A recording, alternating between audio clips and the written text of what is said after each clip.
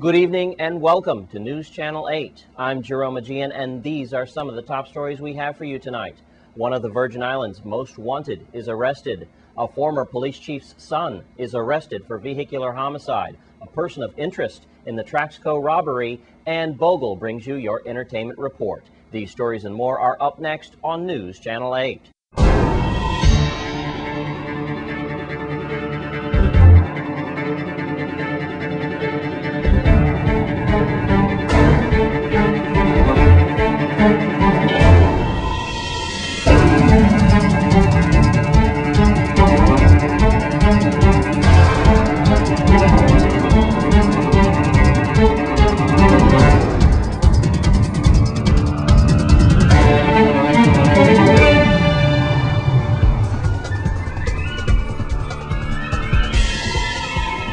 In our top story tonight, 27-year-old Uriah Smith is in police custody this evening. Earlier this week, he had been placed on the VI's most wanted list. News Channel 8's Wes Small has this story and more. Thanks a lot, Jerome. We do have a late-breaking crime story to tell you about. We're going to get right to it, plus two other stories in the crime blotter for tonight.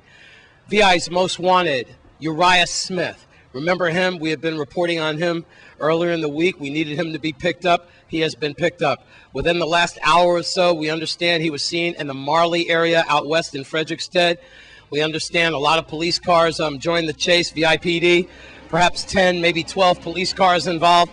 Finally, they nailed him on the beach near Marley, right across the street from Marley, near the fish market. We understand that they have Uriah Smith now in custody. We'll have more on this late-breaking story over the weekend and then on Monday for you.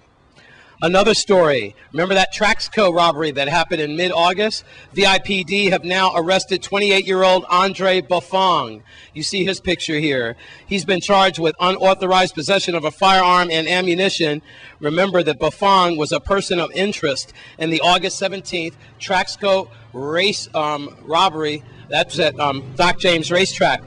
Then on October 9th, the search warrant was issued by the Superior Court, that to allow investigators to gather evidence on the case. Now, Buffong has been taken into custody. He has now been placed on $25,000 bail. He has been remanded to Golden Grove. And finally, 16-year-old Shiloh Urgent. You might remember him. We reported on him yesterday, a Campo Rico murder suspect. That in the slaying of 43-year-old Stanislaw McIntosh. Well, now Urgent has now been charged with murder. You see his picture here. Urgent from Williams Delight allegedly shot and killed 43-year-old McIntosh on June 13th. He was first arrested for that crime on July 14th, just a day after, but he was placed in YRC Youth Rehabilitation Center. His bail was set at $5,000, but now he is being tried as an adult. $25,000 bail now, and he is now in Golden Grove. He's been removed from YRC to Golden Grove. That an order from Miguel Camacho, Superior Court Judge. Now you're caught up on the crime blotter. I'm Wes Small for News Channel 8. Thanks, Wes. And in other news, the son of former police chief Thomas Hanna has been arrested for vehicular homicide. 20-year-old Tristan Hanna from Estate Carlton was picked up by police around 6:30 a.m. Wednesday, and bail was set at $10,000. Authorities say that the accident was caused by Hanna as he improperly changed lanes and collided with the car that Miss Lorraine Spencer was traveling as a passenger. Hanna was traveling west to east on the highway in the area of Paradise and struck another vehicle that was also going in the same direction. Miss Spencer unfortunately died in the accident. Employees at the Charles Harwood Hospital are once again feeling the effects of mold contamination in their workplace. News Channel 8's Wes Small files this report. Today we're at Charles Harwood, and it's an ongoing situation. And yes, it is hot out here. Excuse the sweat. But the mold contamination at Charles Harwood has been a problem for some time. And I would imagine as the temperatures soar, that's got to play havoc what's going on. Charles Harwood seems to always have some kind of maintenance problems.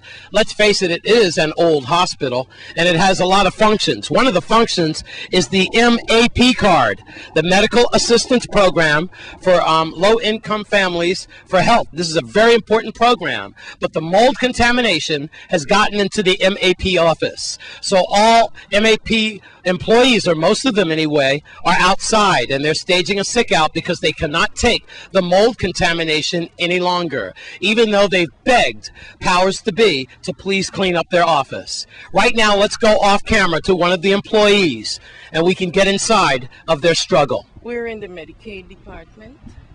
We have like 6 employees, and for the last month, the place have not been clean. And this is where they have the MAP card. The Medicaid card. And we have like 65 to 75 people per day coming in that room.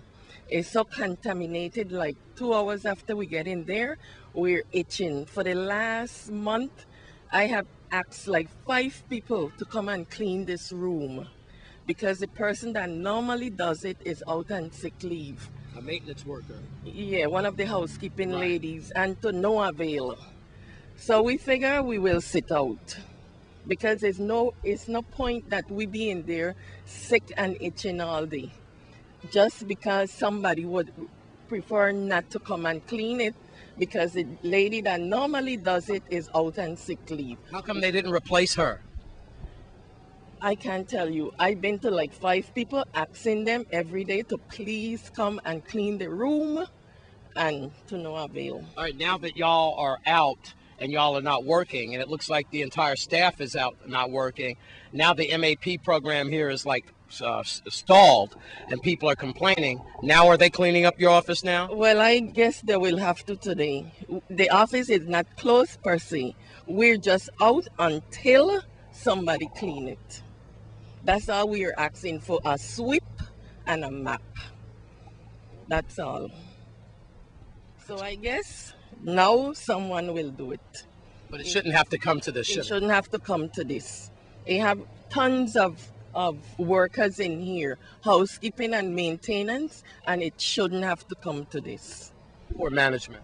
I guess so. I shouldn't have to ask 5 people to clean one room. It's bad enough that we're in this little 2x4 room and nobody does anything about it. It's an ongoing situation, the problems with maintenance right here at Charles Harwood Hospital. Today, it's mold contamination. I'm Wes Small for News Channel 8.